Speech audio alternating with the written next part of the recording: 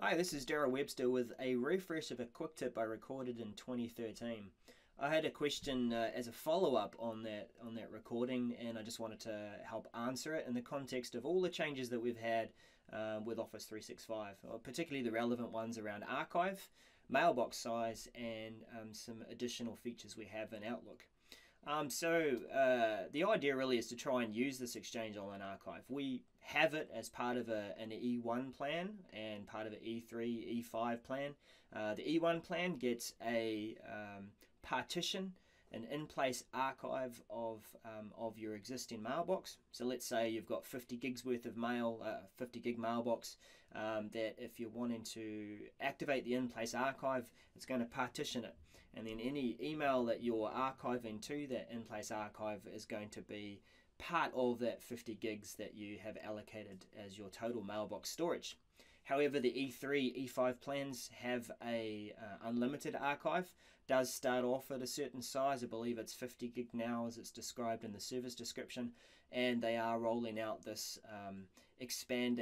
auto-expanding or auto-addition to that storage so that it's an unlimited archive and continues to add on space.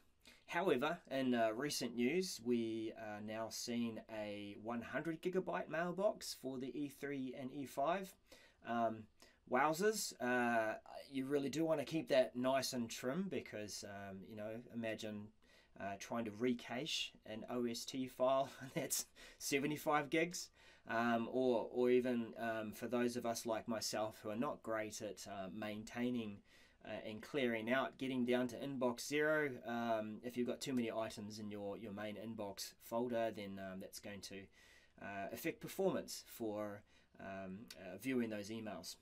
So I want to refresh that tip that I tried to share back in 2013 about how to easily archive your mail to your in-place archive or your Exchange Online archive. And to do that, we're going to use a quick step within Outlook. Now, before I go into that, I do want to just pass comment about a feature that's been there for a little while now, which is when we right-click on an item, we do have this feature called Archive. And that does suggest that you're able to push that item to the online archive. However, it is just a folder within your mailbox. So if we just go down to mailbox here, it's created a folder called Archive, and it's really just a way of taking that email out of your inbox and putting it somewhere else. Kind of a cheats archive, really. It's not truly an archive. It's more of a let's just get that stuff out of the way and deal with it later. Although I would add it as a better step than just filing it into the deleted items and leaving it there. So what I'm going to show you is a way of really getting that content into the Exchange Online archive rather than off to an archive folder. So we've got a demo folder here, and we're going to create a quick step. Now up in the quick steps area, we'll click the button to get to that full way of creating rules. We'll create a new rule and move to folder. Now I'm going to change the name of that, move to Online Archive.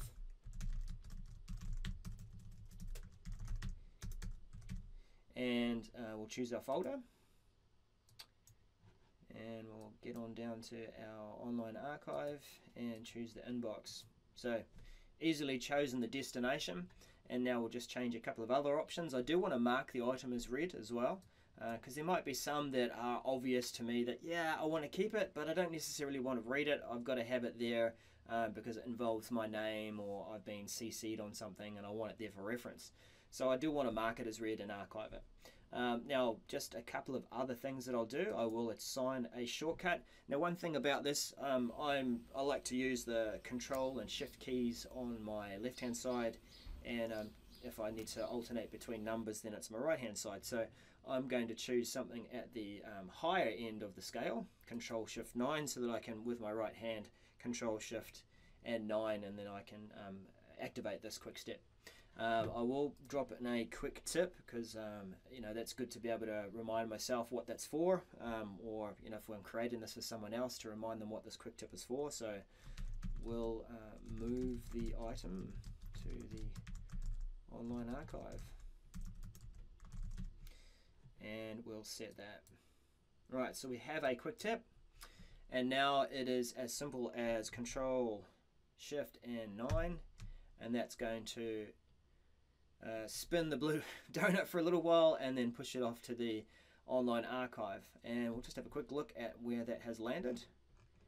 Go on down to online archive into the inbox, and now with the online archive, of course, it is not caching it down to my machine. It has to go off and access that. So it is now going and finding that item. So you will find a small delay as you go to access it and have a look at that content. But there it is, there's the item that I've archived. Now the question that was asked on my 2013 post was, Daryl, you talked about being able to do this for multiple items, but you didn't really show us in the video. So what we can do is, this is really an old trick that you can use for a lot of different Microsoft programs, is holding down the Shift key. I have something selected already, and as I hold down the Shift key and left click the last message in the list, then I can, or the second to last message, it will select everything within that range. Now another way to do this, if I hold down the Control key and left click just a few messages that I'm wanting to choose, you see that it's selecting just those messages. So these are just a couple of tips that I've picked up from working with Windows and Microsoft for a number of years, and that's how I would archive just a bulk number of items or selected items as I see them in the list. Now just to demonstrate that fully, let's use the Shift left click to do it for the whole range of messages there. This time I'm going to launch the quick step from the toolbar. So move to online archive. You'll see that there's my tooltip as well. It says we'll move the item to the online archive. Funny, that kind of says that in the rule, but anyway, we'll click that.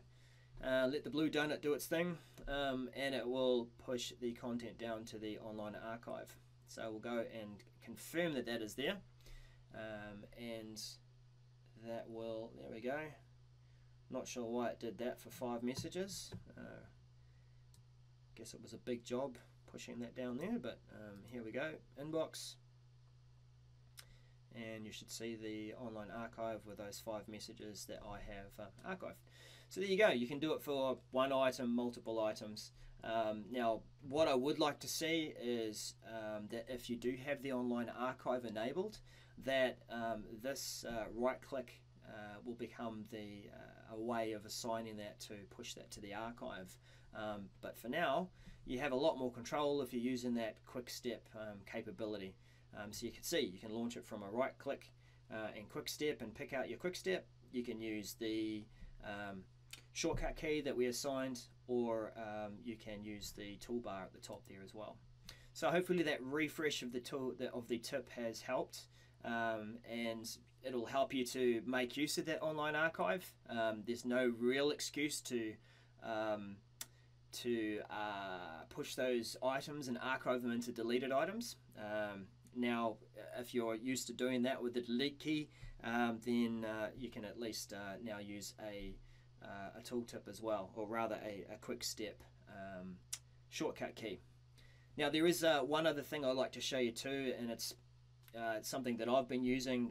It is a mouse that allows me to assign different things, such as shortcuts to this to being able to archive things. Now this is a Logitech MX Master, and what I have done is been able to assign that shortcut to a mouse gesture. What this mouse allows me to do is that I push down on a button here just where my thumb is, and I can gesture up, down, left or right, and I can assign different shortcuts to that. In fact, I can assign a shortcut to it which is specific to the Outlook application. So let's just quickly open that up. Now it was called Logitech Options, and we might have to drag this on over to, yep, I'll drag that on over to the screen here. So there's our Logitech MX Master. I can assign certain shortcuts to applications, so this one's going to just apply to the Microsoft Outlook one. We'll go into here, we'll choose to assign a shortcut with a gesture. So I've used the custom gestures, so there are a number of different templated ones, but here I've got a keystroke which is Control, Shift and 9, which I've assigned, and now when I want to archive an item, then I can push that button with my thumb and gesture by going to the left, and it will archive that item. So quite a handy function of this mouse, and just to show or illustrate that in action, we'll find another worthy item. Let's just left, and as I've pushed that button down and I've swiped to the left, then that item's now going to be pushed into the online archive, and away it goes. I'm not sure why it has to pop up a little item there to say it's doing that, but great, it's done. So we have a couple of ways to get that content into the online archive, and you know, if you're interested in looking at a mouse that's more fully featured, then that can allow you to do that too. Thanks for watching this refresh of the tooltip. I hope it's been helpful, and hopefully it can help you get back down to inbox 0, the constant battle. See ya.